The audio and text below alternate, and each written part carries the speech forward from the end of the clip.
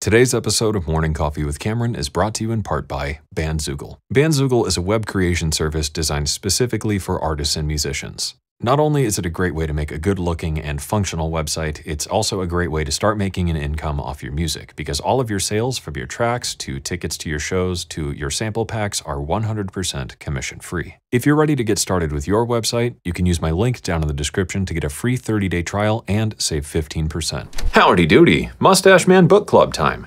In the 1956 novel Old Yeller, there's a boy and his dog.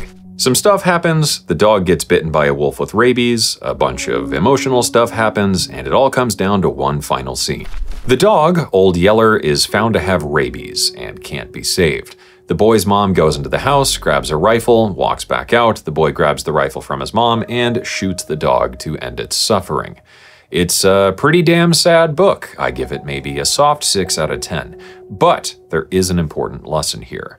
Sometimes you have to understand how to admit to yourself when you've put forward every reasonable effort towards something that you can be expected to, and you have to know how to let something go as it is. Also, yeah, maybe don't let your kid shoot their dog. That's awful and probably very traumatizing. In almost any creative field, there's some variation of the phrase, "art is never completed, just abandoned." And this is really the idea I want to explore in this video.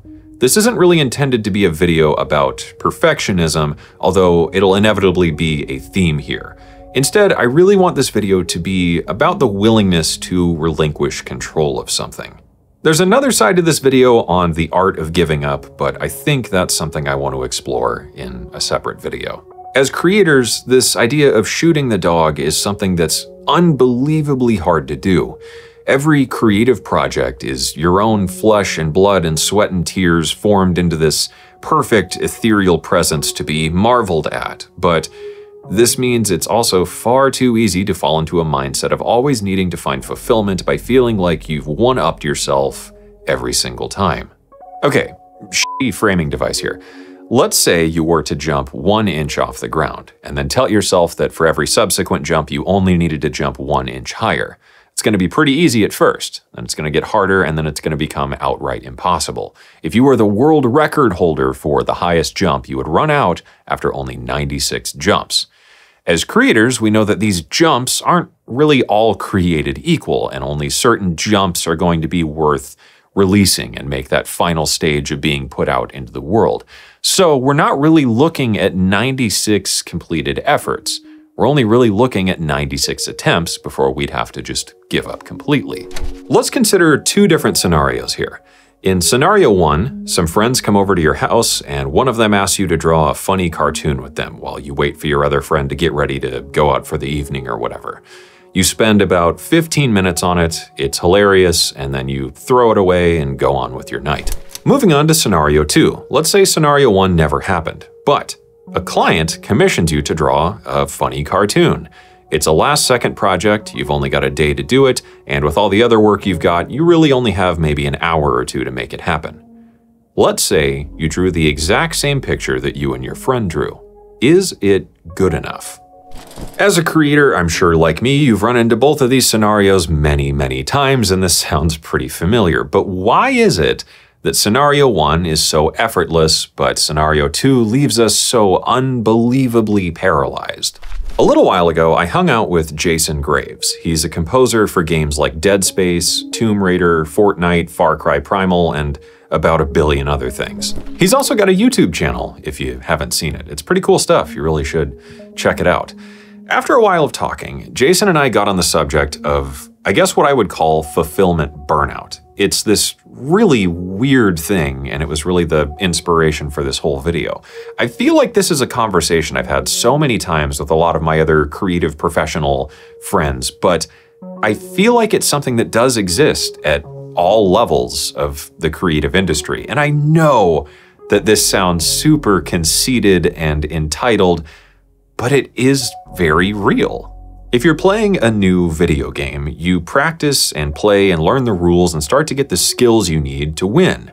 You improve your aim or whatever, you learn the controls, you do all the basics, and you take down the enemy for the very first time. And you're thrilled because you did the thing. Eventually, though, after slaying a few thousand hordes of the undead or whatever, it's just another day at the office, and it's sort of a sad and bleak reality. The weird twist of the knife, though, and I'm sure you've run into this too, is I can't tell you how many times I have absolutely worked my ass off on a project for it to just not get picked up or just fall apart. And then I've done other projects, even for major clients, where I feel like I just kind of did the thing as requested. I don't feel like I did anything particularly extraordinary. You know, I gave it my best work I could and whatever, but didn't do anything to break the mold. And yet I would receive way more praise than I did from other projects where I felt like I gave it everything I had. And that's super frustrating, but I think therein lies the answer.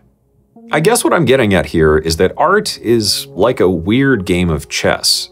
Sometimes there's just no more meaningful moves to make. With creative work, you can't keep chasing one more tweak or one more detail because there's always going to be another one, and you can't ever really fully finish something. Creative work isn't like a puzzle or a game or something where there's a clear endpoint. It's a matter of knowing that you can't keep trying to search for that endpoint because there's always going to be one more thing to be done. Let's jump back to our two hypothetical scenarios here, the just for fun and the work. Whenever there's money on the line, especially, or even just the fear of an idea being rejected or disliked or whatever, it is just so frustratingly impossible to commit to anything because there could be someone out there who notices that, yeah, that shade of blue is maybe a little bit off, or yeah, there is something kind of weird about the drums or something, or maybe the lemon and garlic salt wasn't the right way to really bring forward the right flavor palette on that pan sauce. We invent these stupid hypothetical gremlins for the sake of giving ourselves a reason to just not fucking commit to doing anything. But when we're doing something just for fun, it's so easy to let loose that death grip on the creative reins for the sake of just letting the pieces fall where they may. I mean, it might not be this thing that's this flawless marvel, but nothing ever really is.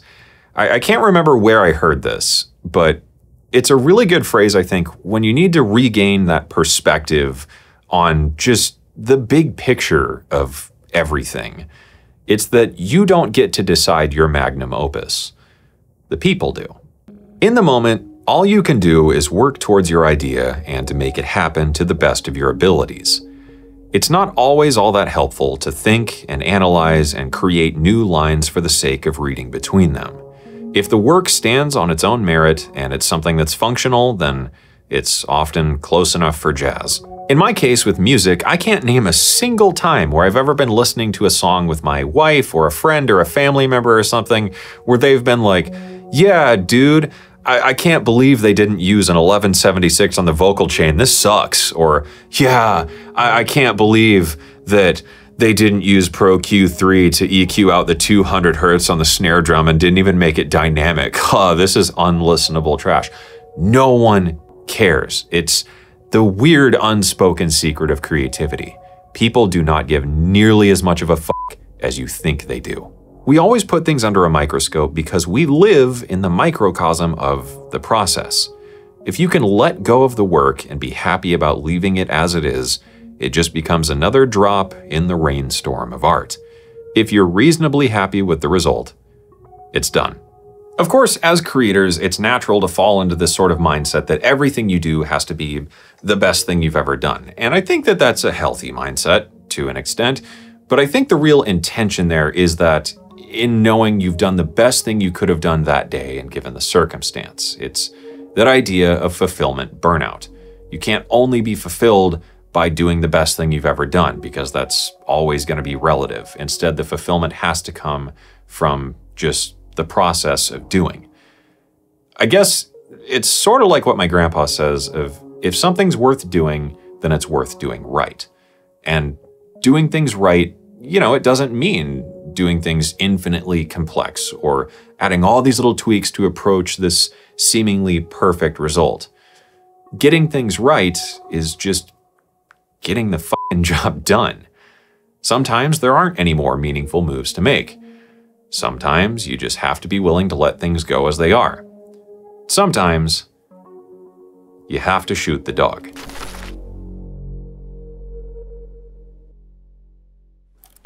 Well, hey, darling, that was a bit of a spicy meatball there, wasn't it? And if you enjoyed this here picture show film for eyeballs on the internet, you can subscribe. It's free. I make these videos every week or so, and you can get more of them. I'll be there with you. If you want to support the channel and make more videos like this possible, you can become a patron. My patrons are awesome people, and you could even join up and print out like a little certificate for yourself to hang up and point at and make everyone feel bad about themselves for not being like you. There's presets and samples and even a masterclass thing I did on building your own sampler instruments, and I'll be working on some other stuff for that soon, of tutorials and whatever. If you have any other thoughts on this video, you can drop them in the comments. If you got suggestions for other topics or things you'd like to see me make a picture show film for eyeballs for, let me know. Until then, thank you for watching. I hope you enjoyed it. I hope you learned something. And of course, as always, I hope this inspires you to get out there and make something awesome.